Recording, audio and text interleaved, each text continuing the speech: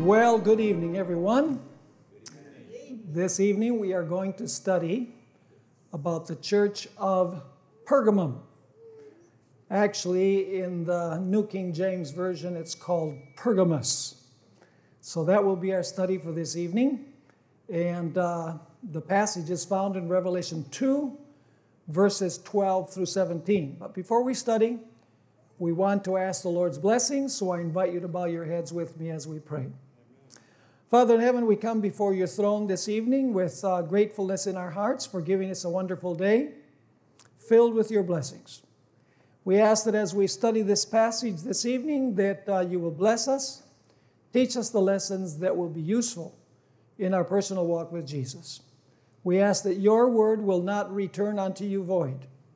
And we thank you for hearing and answering us, for we ask it in the precious name of Jesus. Amen. First of all, we're going to read the passage once again, Revelation 2, verses 12 through 17. And I'm going to emphasize certain phrases and words in this passage.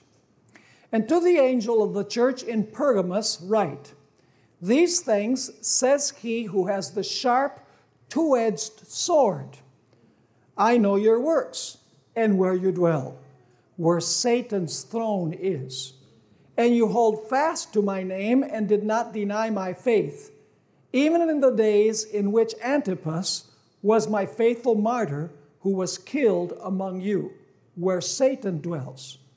But I have a few things against you, because you have there those who hold the doctrine of Balaam, who taught Balak to put a stumbling block before the children of Israel, to eat things sacrificed to idols, and to commit sexual immorality.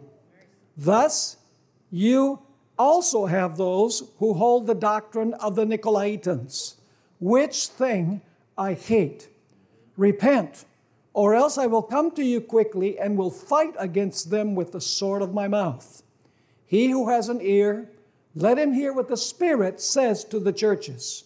To him who overcomes, I will give some of the hidden manna to eat, and I will give him a white stone, and on the stone a new name written, which no one knows except him who receives it." So that is the passage that we're going to take a look at. It's a little longer than the first two. And of course, in our study tomorrow, we will deal with Thyatira. That is the longest message in Revelation 2 and 3. First of all, let's take a look at the city of Pergamum. It helps us to understand the geographical area in which the church was found. The city of Pergamum was on a lofty and ragged hill. The rock stood about 1,000 feet above the fertile valley floor. The walls of the elevation were almost perpendicular, except on one side, where there was a steep and narrow passageway that led to the top. It could easily be fortified because they only had to fortify that one place. The inhabitants of the city considered it an invincible stronghold. The city could only fall through treachery, trickery, or stratagem, like happened with ancient Troy. The name Pergamum fits very well with the characteristics of the city. Pergamum means height or elevation. The name also has a possible connection with the Greek word gamos, which means marriage.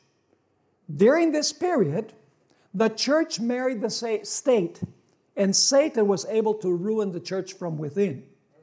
What he failed to do through persecution in the church of Smyrna, he did by infiltrating the church from within. Pergamum was a great educational center in Asia Minor, actually Western Asia. Both Homer and Herodotus studied and wrote there in Pergamum. There was a great library that was rivaled only by the great library of Alexandria. It is believed that there were 200,000 volumes in the library there in Pergamum. The temple of Zeus was there, and it was dedicated to Asclepius, the serpent god. In fact, in 1871, archaeologists discovered the altar of Zeus with the inscription, Zeus Soter, which means Zeus, Savior. The serpent god also bore the name of the great physician. In the temple, a living serpent was kept and worshipped. Many of the ancient coins that have been dug up at Pergamum depict a serpent wrapped around a pole, similar to the one that symbolizes medical practice today. The capital of the gods was there in Pergamum, and the first temple of the imperial cult was built there in honor of Rome and Augustus. The worship of the divine emperor was touchstone of civil society under the Emperor Domitian at the end of the first century. This caused a very grave crisis for those who were faithful to Jesus Christ because they refused to worship the emperor and to burn incense in his honor. Sun worship and an apostate remnant of Babylonian priests had its seat there. It's no coincidence that in the book of Revelation, Satan is called the ancient serpent, and the city of Pergamum was dedicated to the worship of the serpent. As we shall see, Pergamum was the link between ancient Babylon, pagan Rome, and finally, papal Rome. Now, let's take a look at the description that is given of Christ in the message to Pergamum. Revelation chapter 2 and verse 12 gives us the picture of Christ as this message begins. It says there in verse 12, "And to the angel of the church of Pergamos write, these things says he who has the sharp two-edged sword." Don't forget that because we're going to come back to it a little bit later on. This symbol of the sword is used at the beginning of the book as we studied on Sabbath. There, the sword is remedial. The purpose of the sword is to seek out the sin of the church and then the sword cut it out. In other words, when the message is given to the churches can still apply the remedy of the sword. But the sword, as we notice, also appears at the end of the book in Revelation 19, verse 15. And there the sword is not to detect sin and to cut out the sin. The sword is to strike the nations because probation has closed. Notice Hebrews chapter 4 and verses 12 and 13, where we find both symbols, the eyes of fire that penetrate and see, and the sword that is meant to cut out the sin as the eyes detect the sin. Hebrews chapter 4, verses 12 and 13. "For the word of God is living and powerful and sharper than any two-edged sword." See, we have what the symbol represents. It represents the word of God, and it's sharp. It continues saying, "piercing even to the division of soul and spirit, and of joints and marrow, and here comes the sight part, is a discerner of the thoughts and intents of the heart. And there is no creature hidden from his sight." See, there are the eyes. "But all things are naked and open to the eyes of him to whom we must give an account." So the introductory verse to the church of Pergamum presents the eyes of Jesus as a sword that detects sin and wants to cut out the sin. Now, another characteristic, by the way, I want you to remember this sword symbol because it's used at the end of the message as well. So don't forget the two-edged sword. Now, also we are told that Satan's throne was there in Pergamum or in Pergamos. Revelation chapter 2:13, the first part of the verse says, "I know your works and where you dwell. You dwell where Satan's throne is." Now, it's no coincidence that Jesus, when he was tempted the third time by the devil took him to a very high mountain. And he showed him all of the kingdoms of the world. And he said, "All of these kingdoms I will give you if you simply bow down and worship me." Jesus had come to set up his spiritual kingdom, the church. He had not come to take over the political kingdoms of the world. And Satan, taking him to this high mountain, offered him all of the kingdoms of the world. But Jesus instantly refused. Amen. It's no coincidence that in the church of Pergamum, which represents the period of Constantine, Satan offered the bishop of Rome those same kingdoms. But he did not reject the kingdoms of this world. He accepted the rulership over them.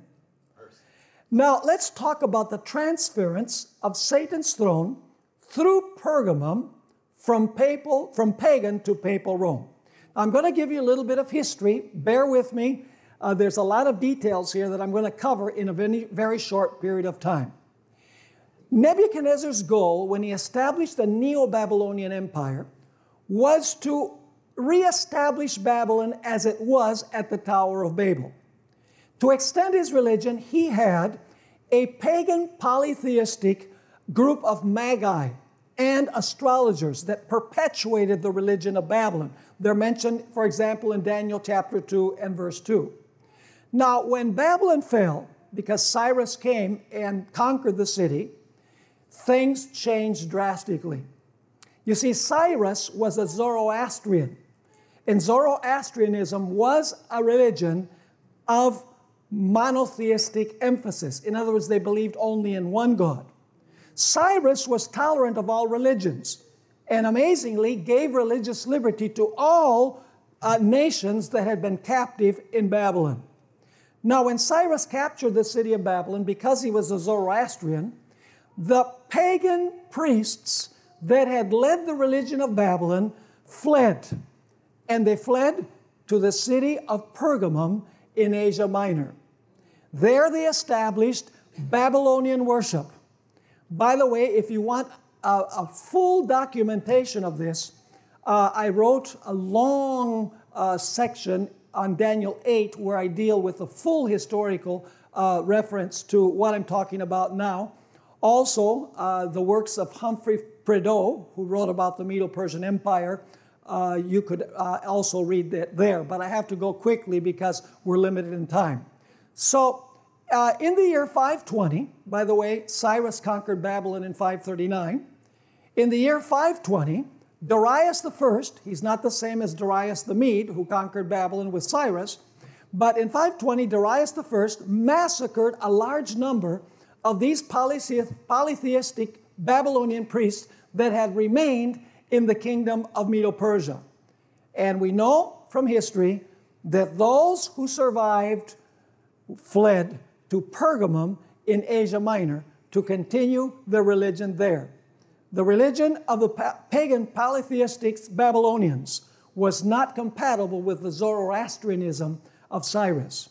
Then in the year 482, King Artaxerxes further massacred Babylonian priests that had still remained. And he destroyed their gods, and he melted the image of the sun god Marduk. Once again, the Babylonian priests, with their polytheistic practices, fled to the city of Pergamum. Interesting that they always moved to Pergamum with the religion of ancient Babylon.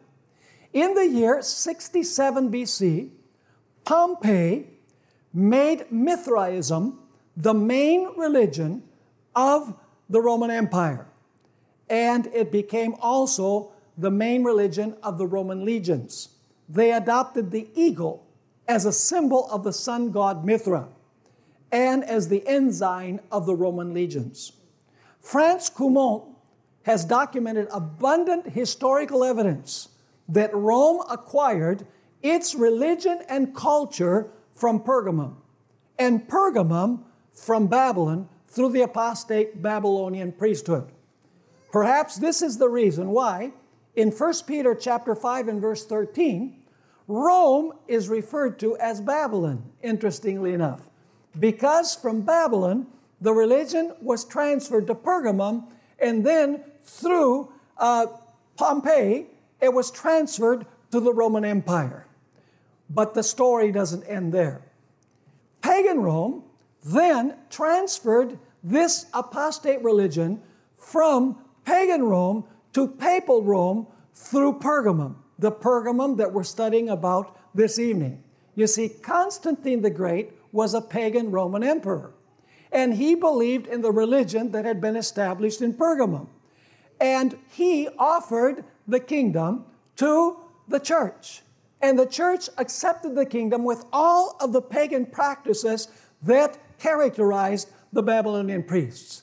And so you have this clear chain where from ancient Babylon, the religion is transferred to Pergamum, literal Pergamum in Asia Minor, and then from Pergamum through Pompeii to Rome, and then from pagan Rome through Pergamum, the third church of Revelation, eventually to papal Rome. So there's something about Pergamum. That is where Satan's throne is. Now, Christians during this period of the church of Pergamum, in other words, lived at the very headquarters of Satan, the man of sin, the mystery of iniquity. I want to read you a statement, several statements actually now, from historians about what happened in Rome. But before I do that, I want to read Revelation 13, verses 1 and 2. Then I stood on the sand of the sea, and I saw a beast rising up out of the sea, having 7 heads and 10 horns, and on his horns 10 crowns, and on his heads a blasphemous name. Now the beast that I saw was like a leopard, his feet were like the feet of a bear, and his mouth like the mouth of a lion. And now notice this. This beast represents, by the way, the papacy. It's the beast that rises from the sea. And notice now what we find. It says at the end of verse 2, the dragon, symbol of Rome, the one who tried to kill the child when the child was born, the dragon gave him, that is the beast from the sea, his what? His power, what else? His throne and great authority. What was in Pergamum? Satan's what? Satan's throne. So Satan's throne was transferred from pagan Rome to what? To papal Rome, according to Revelation chapter 2 and verse 13. Now I'm going to read you a few statements from historians about how this occurred. First, from Great Controversy, pages 49 and 50.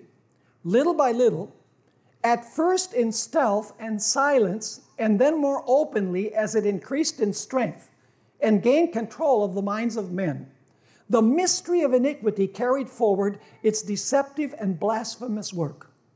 Almost imperceptibly, the customs of heathenism found their way into the Christian church. Where did those customs of heathenism come from?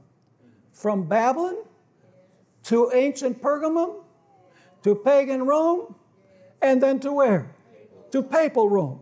Once again, almost imperceptibly, the customs of heathenism found their way into the Christian church. The spirit of compromise and conformity was restrained for a time by the fierce persecutions, that's the church of Smyrna, by the way, by the fierce persecutions which the church endured under paganism. But as persecution ceased, this would be the year 313, the Edict of Milan by Constantine, and Christianity entered the courts and palaces of kings. She laid aside the humble simplicity of Christ and his apostles for the pomp and pride of pagan priests and rulers. And in place of the requirements of God, she substituted human theories and traditions. The nominal conversion of Constantine, notice, this is the church of Pergamum, before the papacy rises to power in the year 538. The nominal conversion of Constantine in the early part of the 4th century caused great rejoicing. And the world, cloaked with a form of righteousness, walked into the church. Now the work of corruption rapidly progressed. Paganism, while appearing to be vanquished, became the conqueror. Her spirit controlled the church. Her doctrines, ceremonies, and superstitions were incorporated into the faith and worship of the professed followers of Christ. And where did all of those doctrines, ceremonies, and superstitions come from? From ancient Babylon. It's no coincidence that in Revelation chapter 17, the harlot is called Babylon, because there's an unbroken link from Babylon to Pergamum to Rome, pagan Rome to papal Rome. And I'm not going to include what happens with Protestantism as well. That's another subject for another time. Let me read from the book Global Peace by Dave Hunt, pages 106 and 107. He's speaking about Constantine, a brilliant military commander.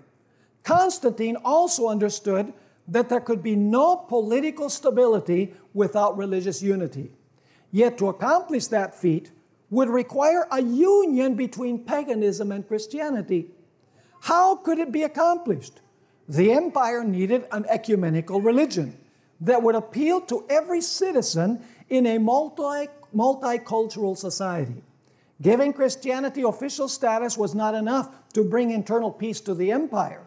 Christianity had to undergo a transformation so that pagans could convert without giving up their old beliefs and rituals. Constantine himself exemplified this expediency. This is the period of Pergamum, when the world enters the church, and the church becomes linked with the state. Let me read you what Henry Cardinal Newman wrote. You have the reference on the screen. He wrote this: "We are told in various ways by Eusebius that Constantine, in order to recommend the new religion to the heathen," where did those heathen with their beliefs come from?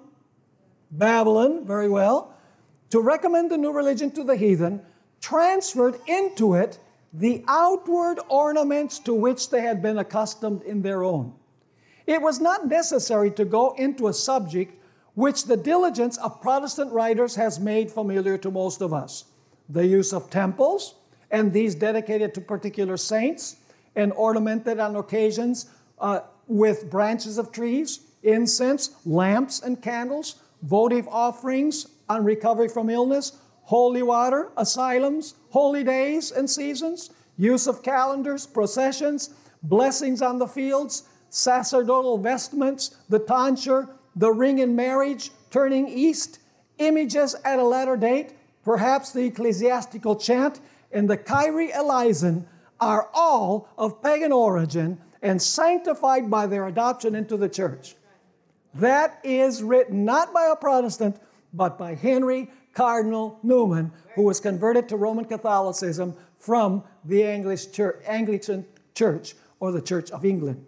Let me read you what Phyllis Schaff wrote. He was a great historian, one of the most renowned historians, church historians. He wrote this in his book, History of the Christian Church. "But the elevation of Christianity," notice the word elevation. What does Pergamum mean? It means height or elevation. "The elevation of Christianity as the religion of the state presents also an opposite aspect to our contemplation. It involved great risk of degeneracy to the church. The Roman state, with its laws, institutions, and usages, was still deeply rooted in heathenism and could not be transformed by a magical stroke. The Christianizing of the state amounted, therefore, in great measure to a paganizing and secularizing of the church. The world overcame the church as much as the church overcame the world, and the temporal gain of Christianity was in many respects canceled by spiritual loss. The mass of the Roman Empire was baptized only with water, not with the spirit of the gospel, and it smuggled heathen manners and practices into the sanctuary under a new name. The very combination of the cross with the military ensign by Constantine was the most doubtful omen, portending an unhappy mixture of the temporal and of the spiritual." Are you catching a picture of the period of Pergamum? It's the time when the church now compromises. It wants to be politically correct, not to be persecuted anymore. It adopts the customs of the world, actually the pagan practices that came from Babylon to literal Pergamon in Asia Minor, then to the Roman Empire, and through the Roman Empire into the papacy. And by the way, some of those beliefs infiltrated Protestantism and are still held by Protestantism today, like the Sunday as a day of worship, like an eternally burning hell, like the idea that people, when they die, they're not dead, the immortality of the soul. All of those things crept into Protestantism from the mother, Roman Catholicism. Now let's notice Revelation chapter 2 and verse 13. There were some faithful people in the church of Pergamum. One of them was called Antipas. Let's read Revelation 2 verse 13. "And you hold fast to my name and did not deny my faith, even in the days in which Antipas was my faithful martyr, who was killed among you where Satan dwells. Do you notice once again the throne of Satan is there and Satan dwells there? Why? Because his throne was transferred to Babylon, to Pergamum, to literal Pergamum. Then it was transferred to the Roman Empire, then to spiritual Pergamum, and then eventually through spiritual Pergamum, the third church, into the papacy. Satan's throne is transferred to all of those places. Now, who was this Antipas, one of the few faithful ones in the church of Pergamum? Well, there's a patristic tradition that Antipas was martyred during the persecutions of Domitian at the end of the first century. They say that he was shut up in a brazen bull, which was then heated until it was red hot. And of course, he was baked to death, so to speak. And yet, he was faithful to God. Amen. And he will be one of those from the church of Pergamum who will be commended when he resurrects from the dead, when Jesus says, "Well done, thou good and faithful servant." Now, let's go to Revelation chapter 2 and verse 14. Revelation chapter 2 and verse 14. Now, a certain personage is going to be mentioned here. His name is Balaam. You see, the story of Balaam is going to illustrate in living color this phenomenon of what happened to the church during the period of Pergamum. Let's read Revelation 2 and verse 14. But I have a few things against you, because you have there those who hold the doctrine of Balaam, who taught Balak to put a stumbling block before the children of Israel. And now notice two things: to eat things sacrificed to idols, to practice idolatry, in other words, and to commit sexual immorality. Actually, the King James Version says to commit fornication. It's the same word that is used for the harlot in Revelation chapter 13. So idolatry and fornication are the two things that were brought into Israel by Balaam.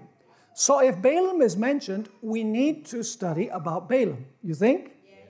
So let's take a look at Balaam. Now, Satan, throughout the course of history, has used two methods to try and destroy God's people. One method is persecution, and the other method is corrupting them through infiltration. We see this from the very beginning. You know, you have the story of Cain and Abel. Abel was a righteous person. Cain was of the wicked one, according to 1 John 3:12. So Satan used Cain to kill his brother Abel. Said, problem solved. But Satan soon found out that he couldn't kill all of God's followers. So he said, you know, what I'm going to do is I'm going to change my strategy. He went to a plan B. And before the flood, instead of killing all of the faithful, what he did was he led the sons of God, the righteous, to enter into marriages with the daughters of men and corrupted humanity from within. That's been the devil's method all the time. If he can't kill you, he will corrupt you. Now, what happened in the church of Pergamum? I'm going to read a quotation from Christ Triumphant, page 319. This was Satan's plan A. This is the church of Smyrna that we studied about in our last lecture. Notice Christ Triumphant 319.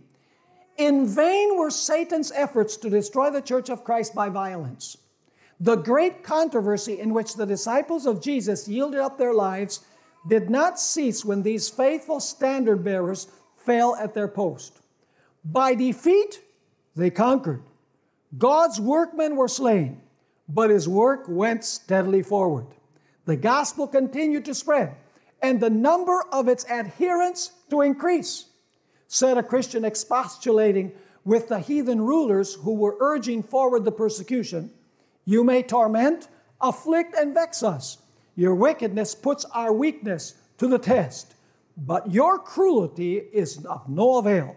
It is but a stronger invitation to bring others to our persuasion.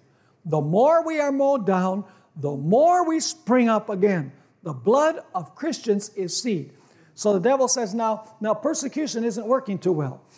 What happened in the church of Smyrna? Because the more I persecute, the more the blood of Christians is seed, and the more Christianity grows. So I have to change my strategy. So now Satan goes to a plan B. He says, if I can't fight them, join them. In other words, corrupt them from within. Now, let me read you a statement that we find in Great Controversy, page 42 and 43, about what happened after the persecutions of Smyrna. The great adversary now endeavored to gain by artifice what he had failed to secure by force. Are you seeing what's happening here? So in the church of Smyrna, couldn't destroy the church through persecution. So he says, now I'm going to use a different method. Persecution ceased.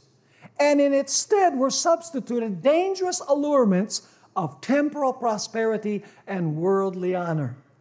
Idolaters, notice, idolaters were led to receive a part of the Christian faith while they rejected other essential truths.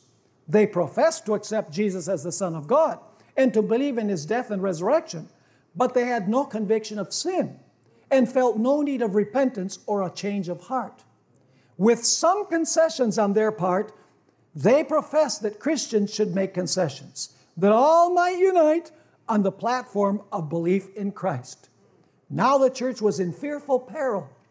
Prison, torture, fire, and sword were blessings in comparison with this. Some of the Christians stood firm, declaring that they could make no compromise. Others were in favor of yielding or modifying some features of their faith and uniting with those who had accepted a part of Christianity. Of course, that's not happening in the world today, right? Urging that this might be the means of their full conversion. In other words, the church is going to grow by including everybody. That was a time of deep anguish to the faithful followers of Christ. Under a cloak of pretended Christianity, Satan was insinuating himself into the church to corrupt their faith and turn their minds from the word of truth. So you say, what does this have to do with Balaam? Well, let's read Revelation 2:14 again. Nevertheless, I have a few things against you. You have people there who hold the teaching of Balaam, who taught Balak to entice the Israelites to sin by eating food sacrificed to idols. So you have idolatry, and by committing sexual immorality or fornication. So if Balaam is mentioned in connection with Pergamum, it would be a good idea to study the story of Balaam, you think? Let's go to Numbers 22 and verse 3. There was a pagan king whose name was Balak, and he was very afraid of Israel. He was afraid that Israel was going to destroy him and his nation. Notice Numbers 22 and verse 3. And Moab was exceedingly afraid of the people because there were many. See, there were many Israelites. And Moab was sick with dread because of the children of Israel. Now compare this with Great Controversy, page 39. Speaking about the church of Pergamum. Paganism foresaw that should the gospel triumph, her temples and altars would be swept away. Therefore, she summoned her forces to destroy Christianity. Very similar. You see, Moab was afraid that their nation and religion would be taken away by the growing number of Israelites. And in the same way, we find this happening with the church. And so, what Balak does is he tries to get Balaam to curse Israel from outside. Let's notice the 4 attempts of Balaam to curse Israel from outside. Numbers 22 and verse 18. Notice what Balaam said to Balak. Even if Balak gave me his palace filled with silver and gold, I could not do anything great or small to go beyond the command of the Lord my God. I cannot curse Israel from outside. So now there's a second attempt. Balak tells Balaam, you know, I'll make it good for you if you go and curse Israel. Numbers 23, verses 8 through 10. Notice what Balaam says. How shall I curse whom God has not cursed? And how shall I denounce whom the Lord has not denounced? For from the top of the rocks I see him. See, when Balaam tried to, was tried to entice to curse Israel the first time, he was in a place where he couldn't see the people. So Balak said, maybe if you go to a place where you can see the people, you'll be able to curse them more easily. Well, that was a big mistake, because it says, how shall I curse whom God has not cursed? And how shall I denounce whom the Lord has not denounced? For from the top of the rocks I see him, that is Israel.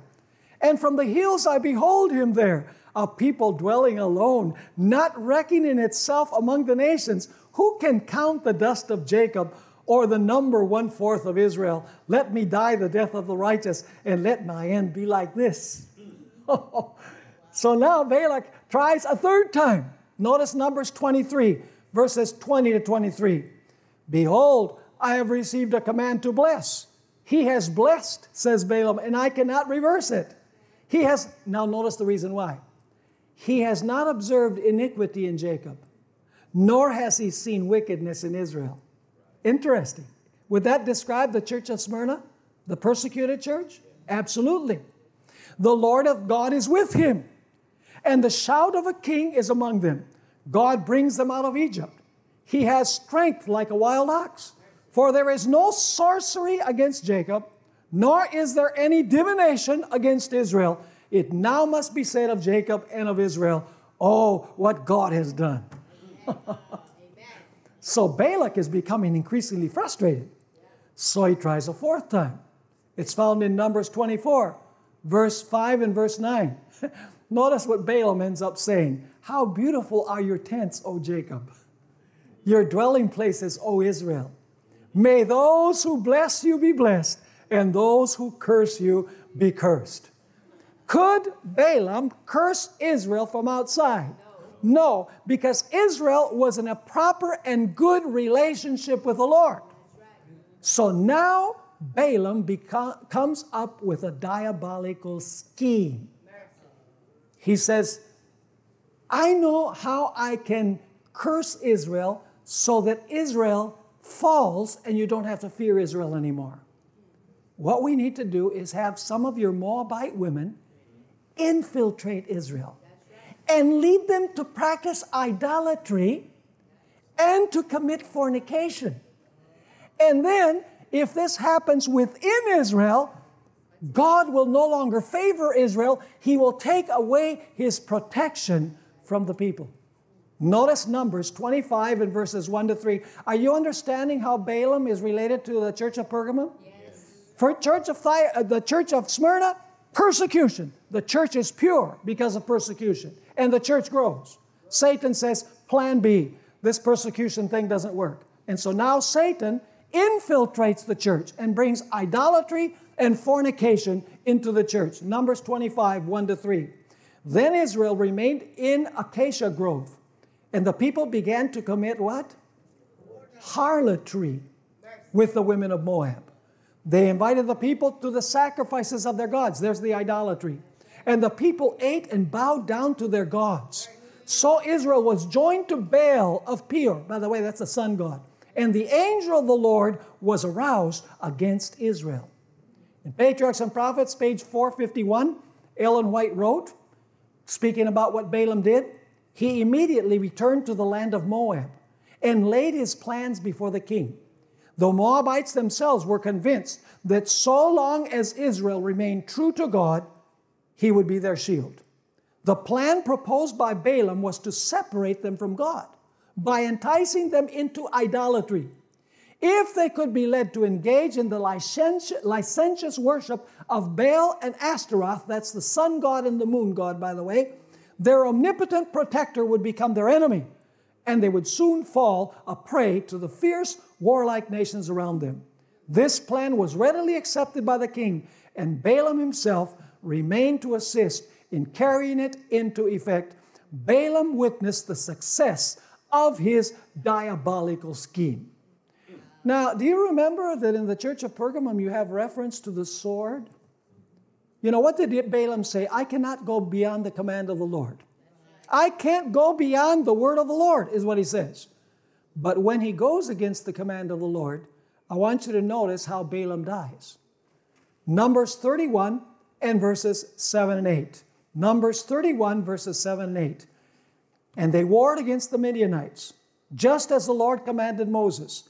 And they killed all the males. This is Israel. They killed the kings of Midian with the rest of those who were killed. Evi, Rechem, Zur, Ur, and Reba, the 5 kings of Midian. And now notice this. Balaam the son of Beor, they also killed with the sword. Are you understanding this?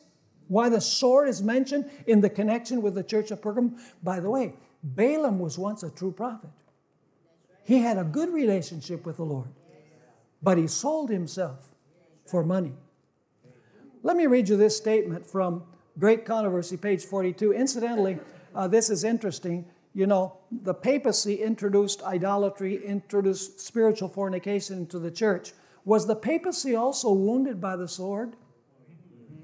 In Revelation chapter 13, it says, he who kills with a sword must be killed with a sword.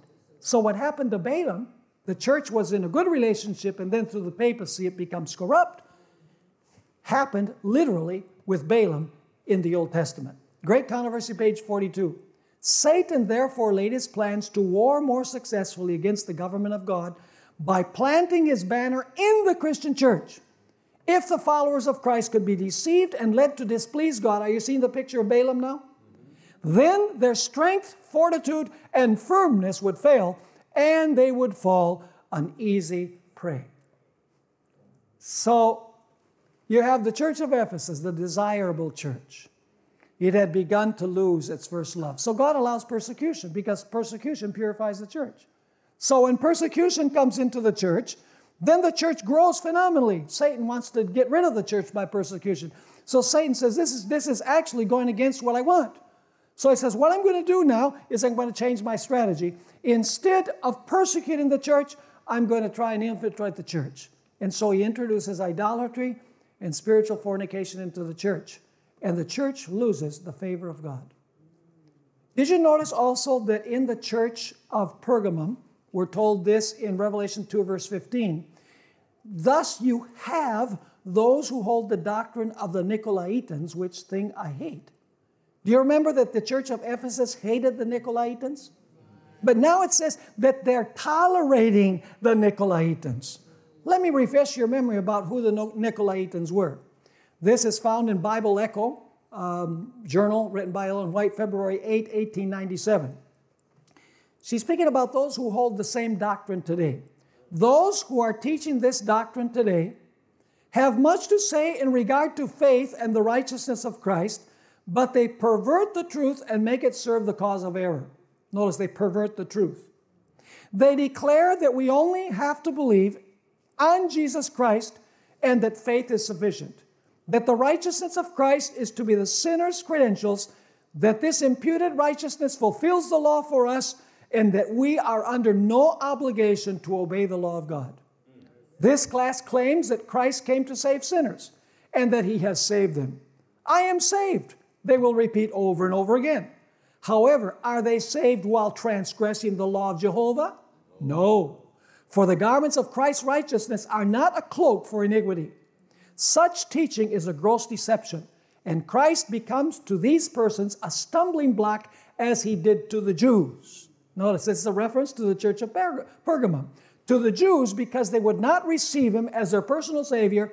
To these professed believers in Christ, because they separate Christ and the law and regard faith as a substitute for obedience. They separate the Father and the Son, the Savior of the world. Virtually they teach, both by precept and example, that Christ, by his death, saves men in their transgressions. And you know, we read a statement in our previous lecture about the fact that the Jewish nation and Christians at the end of time are committing basically the same sin. What was the sin of the Jews? They rejected Jesus. What will be the sin of the Christian world at the end of time? They will reject the law. Is that the same thing? Yes, because the law is a reflection of the character of Christ. So how can you say that you love Jesus and you hate the law when the law is a reflection of the character of Christ? It's the same sin, but looked at from a different perspective. Now, what message can the church derive today from the message to the church of Pergamum? 2 Timothy chapter 3 and verse 12. We're going to read a series of Bible verses now about what we should learn. Should we be vigilant about traditions and practices, pagan practices, worldly practices, infiltrating the church? Yes. Absolutely. 2 Timothy 3 verse 12 says, indeed, and all, how many? all who desire to do what? To live godly, not to believe only, but to live godly in Christ Jesus might suffer persecution. No, thank you very much. Thank you. Okay. Will suffer persecution. So the question is, why isn't the church suffering persecution today? We'll come to that a little bit later.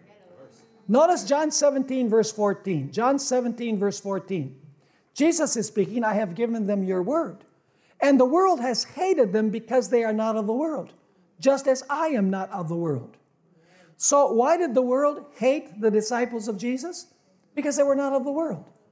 Why was Jesus hated? Because he was not of the world. He was in the world, but he was not of the world. Notice James chapter 4 and verse 4. Adulterers and adulteresses, do you not know that friendship with the world is enmity with God? Whoever therefore wants to be a friend of the world makes himself an enemy of God. Is there a lot of worldliness in the church today? Yes. Not only in the churches out there, but in the Adventist church. Yes. Absolutely. It's reflected in our dress, in what we watch, in what we listen to, the music we listen to, and the programs that we watch, etc. Worldly has really crept into the church. And we need to learn what happened with the church of Pergamum and what happened with Israel in the Old Testament so that we do not allow the church to go down the same road. Listen to this statement, Great Controversy, page 48. There is another and more important question that should engage the attention of the churches today. The Apostle Paul declares that all that will live godly in Christ Jesus shall suffer persecution. And now comes the question. Why is it then that persecution seems in a great degree to slumber?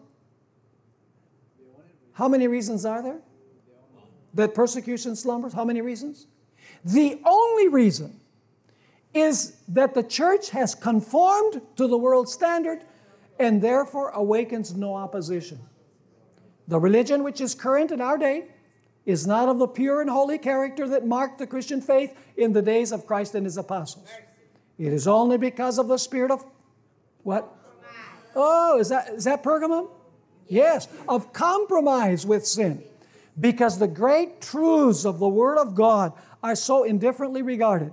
Because there is so little vital godliness in the church that Christianity is apparently so popular with the world, just like in Pergamum. And then she gives a secret of how the church will be persecuted again.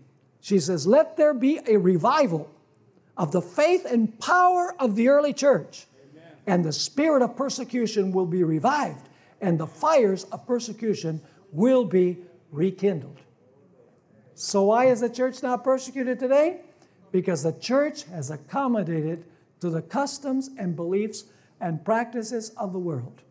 The message of Pergamum is not only for the people who lived during that period, it has lessons for us just as do all of the other messages to the churches. Now, what warning does God give to the church of Pergamum? Revelation 2 verse 16. He says, repent. Should Balaam have repented? Yes. Would he have been killed with the sword if he had used the sword the way God said he was supposed to? If he'd obeyed the word? No. It says, repent, or else I will come to you quickly and will fight against them with what? With the sword of my mouth. So we can either accept the sword remedially, in other words, the sword to detect our sin and to cut it out and obey what God says, or else we can set the Word of God aside and allow worldliness to come into our lives and worldliness to come into the church, and the sword that should have healed us will be the sword that will destroy us. Now, God gave beautiful promises to the church of Pergamum. Revelation 2, verse 17. To him who overcomes, I will give some of the hidden manna to eat.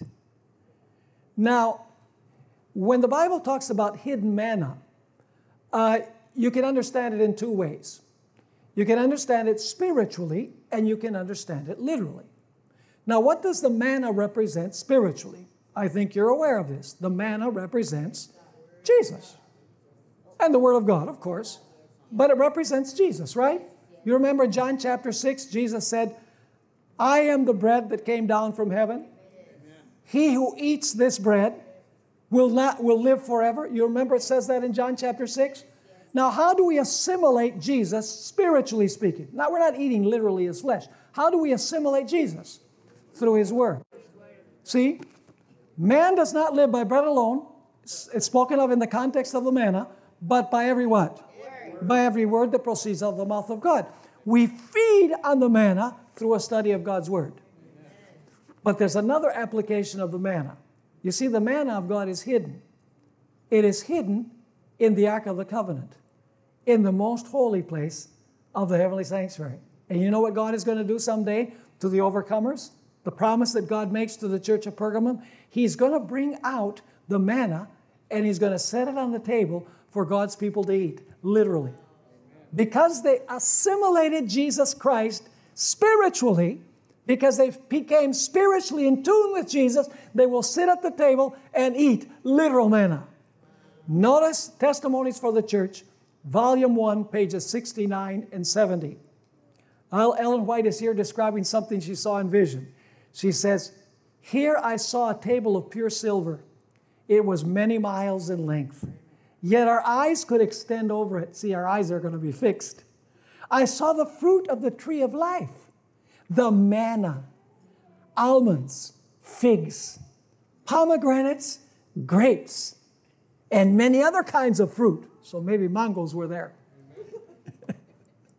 She continues, I asked Jesus to let me eat of the fruit. And He said, not now. Those who eat of the fruit of this land go back to earth no more. But in a little while, if faithful, remember that to the churches Jesus says, to him who is faithful, if faithful, you shall both eat of the fruit of the tree of life and drink of the water of the fountain. And said He, you must go back to the earth again and relate to others what I have revealed to you. Then an angel bore me gently down to this dark world. Sometimes I think I can stay here no longer. All things of earth look so dreary. I feel very lonely here, for I have seen a better land. Oh, that I had wings like a dove. Then would I fly away and be at rest. What a beautiful statement. She longed for heaven because she had seen the better land. And when we assimilate the spiritual manna, we also long for the better land. Now, there's another promise that we find here, and that is the promise of the white stone. It says in Revelation 2, verse 17, and I will give him a white stone, and on the stone a new name written, which no one knows except him who receives it. Now, what does the name represent in Scripture? It represents the character. This idea of a new name actually comes from the story of Jacob. You remember the story of Jacob when he struggled with the angel? He struggled all night. And in the morning, he cried out, I will not let you go unless you bless me. And the angel, who, by the way, is Jesus Christ, it's the angel of the Lord, he says, let me go, for it's dawning.